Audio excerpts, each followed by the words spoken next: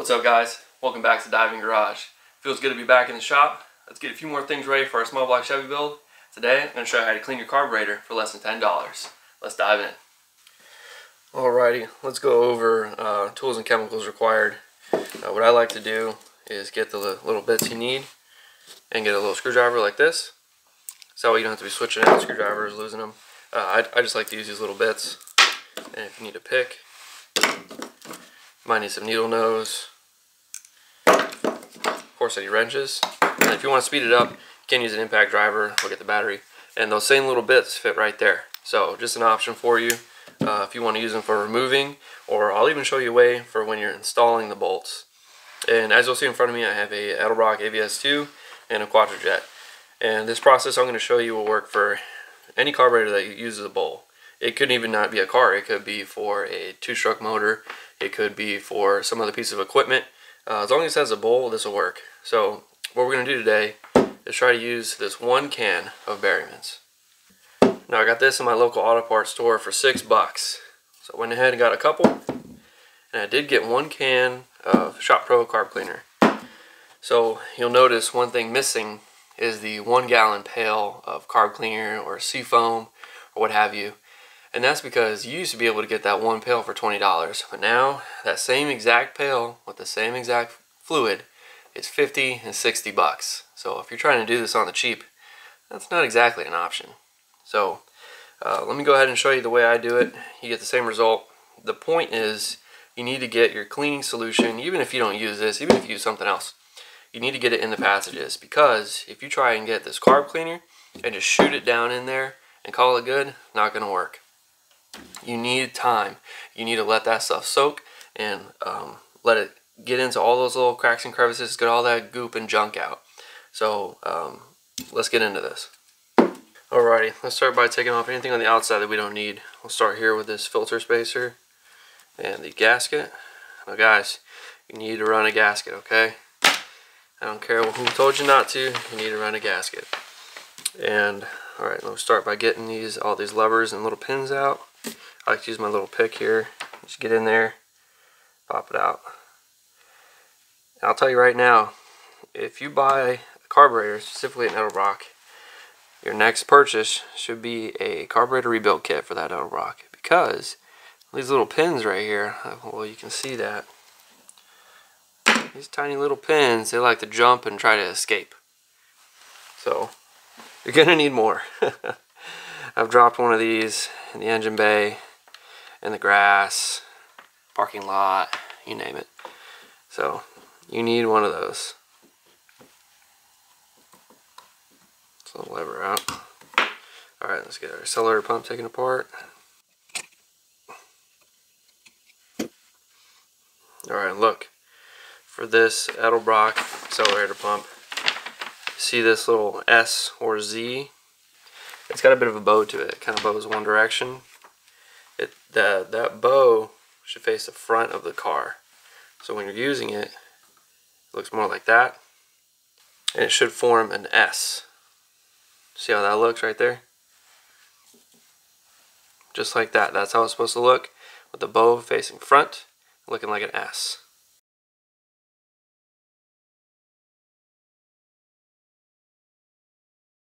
Alright, that should do it. Perfect. So now, everything's disconnected, I think so. Now we can start working on the screws that attach the, this is the air horn, to the base or the body of the carburetor.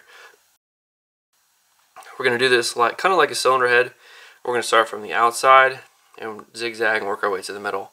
And then when we assemble it, we're going to work our way from the middle to the outside. And again, you can use whatever little bit it is that matches. In this case, I believe it's a T25. Yep, this is a T25 bit. And what I'm going to do to help the process along, get your impact driver with the chuck and just zip them out.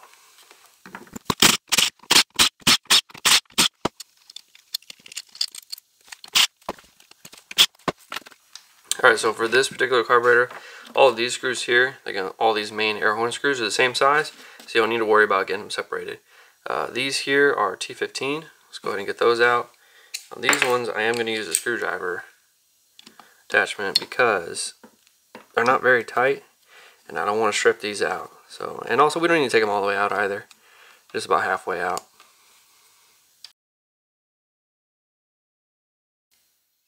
Grab this here. Alright, so this is the part of the bill where you start associating left and rights.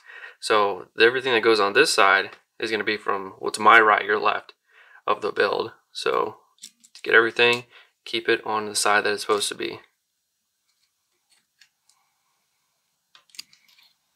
So I got this paper down too, so that way we can keep track of everything. It'll be easier to see.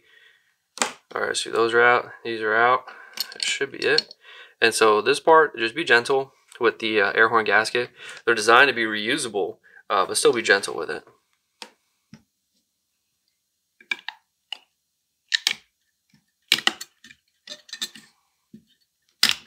Alright, before I take this off, just so you know, this carburetor has been sitting for 2 months since the engine's been out.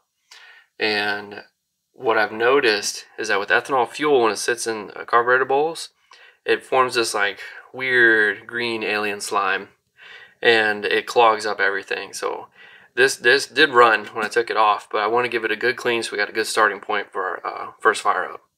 Let's see if we got any alien slime. Not too bad. We got some like dirt and gravel in here for some reason.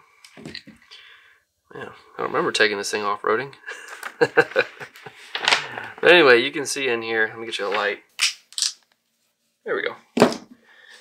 So it's really not too bad. I don't see any of that green alien slime. Overall, it's just crusty.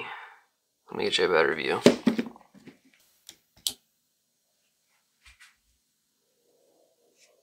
You can see in there a bunch of this weird crust.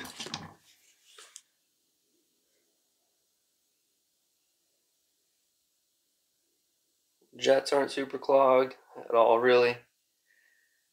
The main butterflies could stand for a cleaning. Let's check out the accelerator pump area.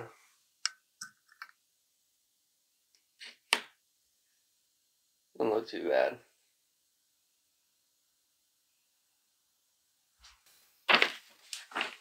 Alright, so you should be able to see pretty well there. Keep this over here.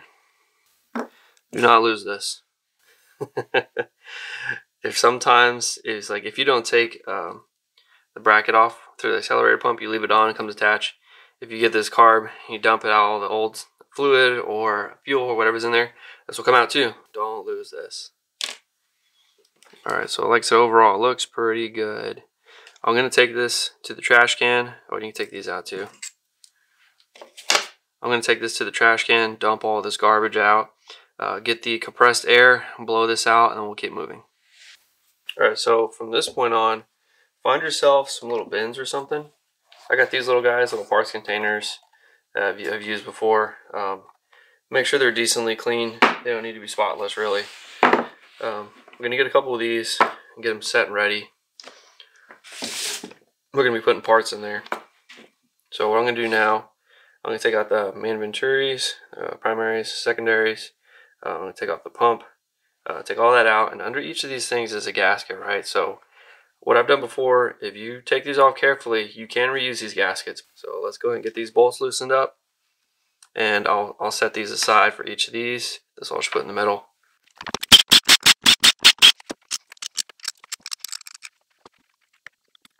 Alright, you see that little gasket there? Don't forget how it goes on.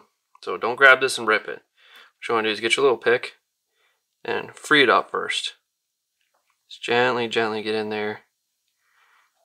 Free up the gasket, and then you should be able to peel it away. Again, this really should survive the cleaning. Just be very gentle, and it should be good to go.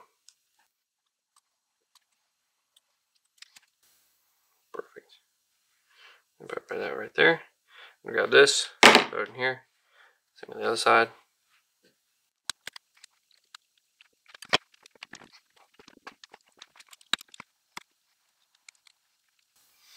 Alright, so as you can see here, this gasket didn't quite make it. If you can see here, a little bit here ripped off, still down there, a little bit here, but these two are the bolt holes, right?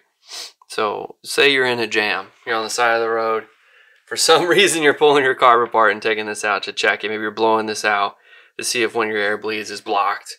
But if you look here at what this part is sealing, it's the bolt holes, right? And then if you look here at the passages here, there's still got a nice gasket area around it. So can you reuse this at this point? At this point, I would say, yep, that's fine. But if it ripped, say maybe here or there, I would say, no, don't do it. So what I'll do is I'll go ahead and try and reuse this. And if it causes a problem, I'll go get a kit, no problem, and we'll replace these gaskets. No issue at all. Also, probably doesn't help that this carburetor has been dry for, again, about 2 months. So I bet if this was a recent takeoff, I took it off and started doing this right away, I bet we wouldn't be having this problem.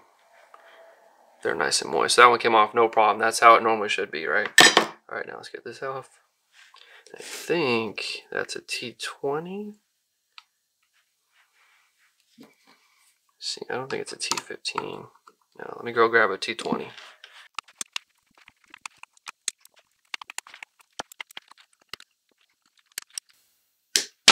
Wow. All right, so again, got a little gasket here. Gonna gently pry this guy off. Just like that. Perfect. We'll just put him over here. No big deal. All right, so now you're at the point to where if you want to take your jets out, you can. Nothing wrong with that. If they look okay, there's nothing wrong with leaving them at this point either. So I'm going to take this off so it's kind of flat. And now is when we get our juice out, right? So again, we're going to try to stick to just this one can. Let's see how far we can get. What we're going to do is basically we're going to simulate the same effect that dipping the carb would have. It gets in all the passages, all the crevices, all the everything. All right, so get in your bowl here. Fill her up good. Get in your bowl here, fill her up good. Make sure you get in your primary pump. There we go, like that. And then that's going to also fill up your primaries and your secondaries. But if you want, you can put a little splash in there. Just like that. It's probably going to drain back, no problem.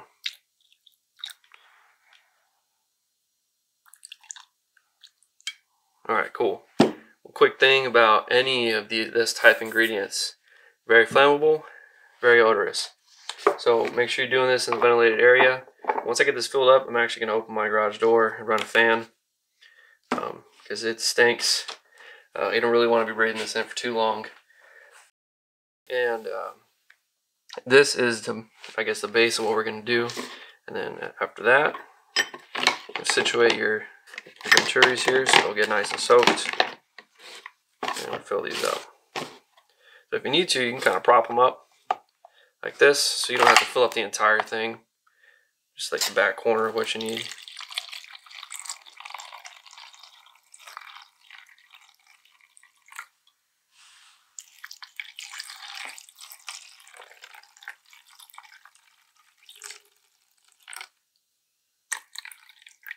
Alright, cool. So now, get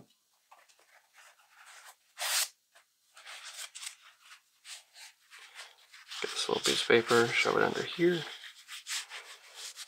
Oh, one more thing. If you do want, you can take out your air bleeds, spray these out. You can use the carb cleaner spray on these, or you can just shoot air in there. Kind of same deal. Make sure you check them. Make sure they're not like damaged to the tip down here. You really don't need to jam these too hard when you're closing them. Just be gentle with them, no big deal. Alright, so now to clean out some of the other passageways, get your pump, put it in there and just gently depress it. There you go, see how it's coming up out of there? If you need to, you can add some more. Perfect. So now all the passageways down at the bottom and all of the primaries and secondary venturis are going to get cleaned up. And if you need to situate them a bit different way, do whatever you got to do. Just make sure they're submerged. And that's it. In this video, we're not going to cover setting floats We're not going to cover metering rods, jets, any of that stuff. All we're doing today is cleaning. So that's it. And now you can let it soak overnight. You can let it soak for a couple hours. I will probably let it soak for a couple hours, just because there wasn't any of that green alien slime in here. So there was just like some dust and debris. Who knows what's in the passageways there. I'll probably just let it sit for a couple hours, come back, and then reassemble it and call it good. And we have, I don't know, maybe a quarter left on our bottle here.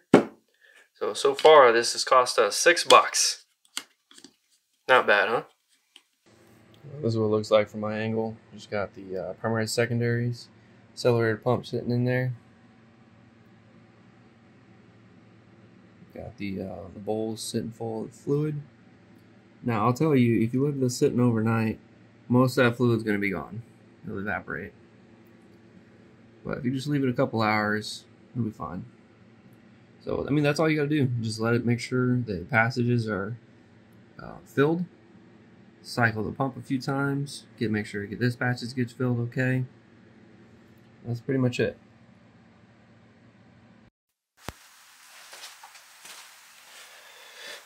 Alrighty, this has been sitting in there a few hours. I didn't really wait too long because it was in pretty decent shape. But again, if you got any of that ethanol gelling in there, let this beast sit overnight. That stuff clogs up all your passages, and you can't see all of it either. And again, if you try to use a spray, it's not going to get it all. You have to let it soak. So again, being this one was in good shape, I just let it sit a little while, I think we're about 2 hours now, and we're gonna throw it back together. So all you do is the reverse, and as you're going along, get some air, shoot all the passageways out, make sure they're nice and clear. Don't forget all your gaskets and up here, and but yeah, just get it nice and easy. And I'll show you how I do the air horn gasket. That's just the way I found works pretty good, so you get a nice even torque. So let's go ahead and put it back together. I'm going to start with the accelerator pump up here.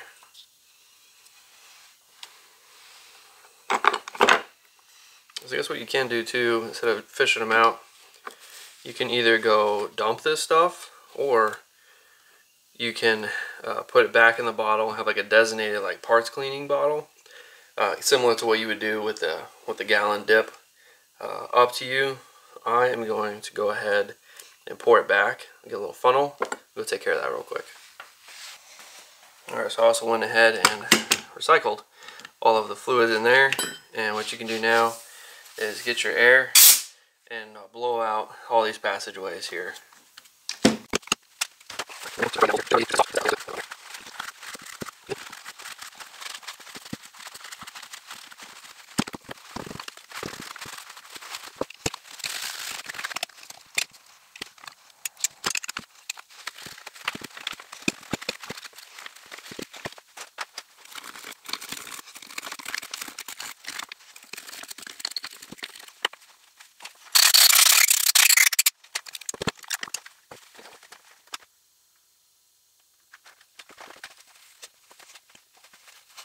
Alright, give all that a quick wipe down, wash out.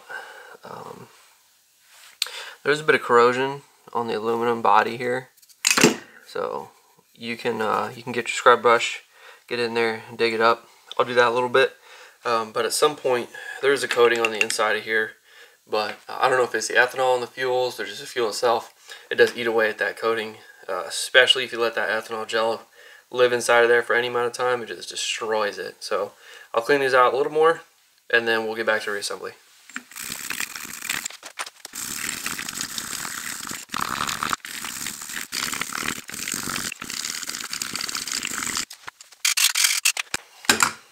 Alrighty, that'll work. You're never really gonna get it looking like perfectly shiny like when it was new. That's a one-time thing. Alright, so like I said, let's go ahead and start with the front here. This, got our gasket.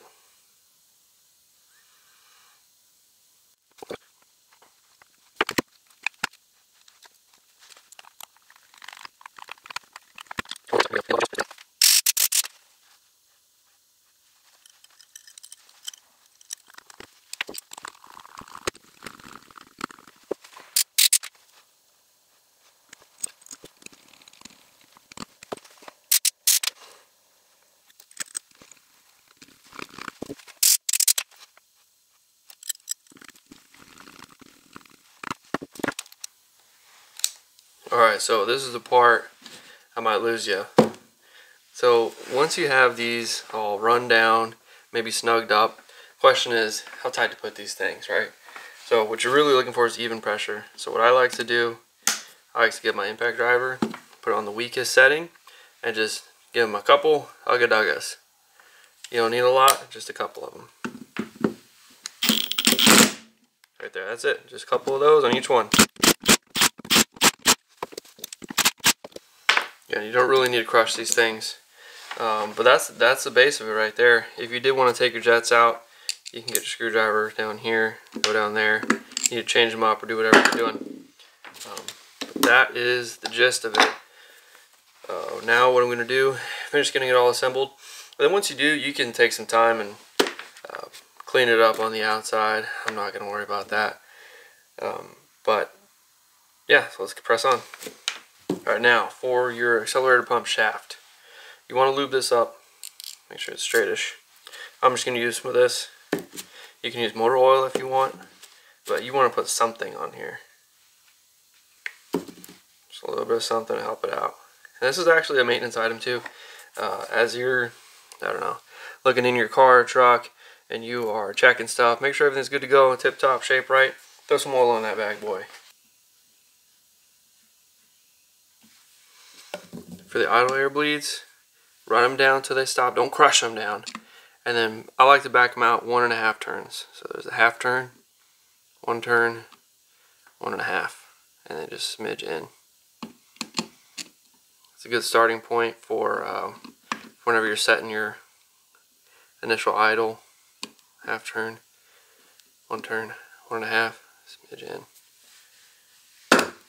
Lots of conversation to be had on setting those. Just start there and go from there. So you know where you're starting from.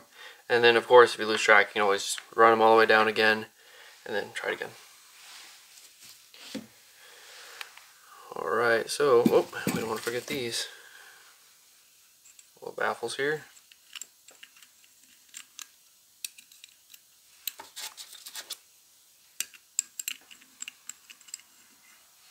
Alright, no problem. Then just double check. We know we tightened everything. Everything's in its place. We don't have too many leftover parts.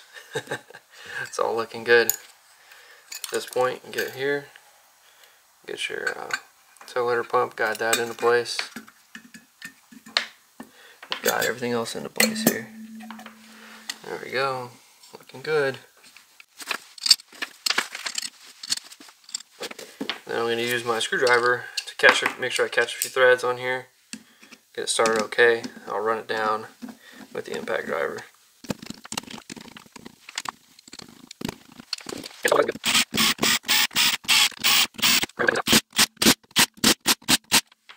Done. Easy day. Keep moving. This part here is a little tricky. You got to get the metering rod to go right down into the jet, and sometimes it likes to fight you. There you go, right there. And what you can do, get your pick, hold it down, rotate this guy over, keep pressure on it.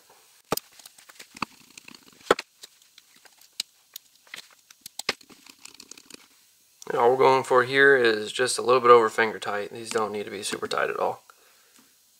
There, over there, good to go. Get these linkages hooked back up.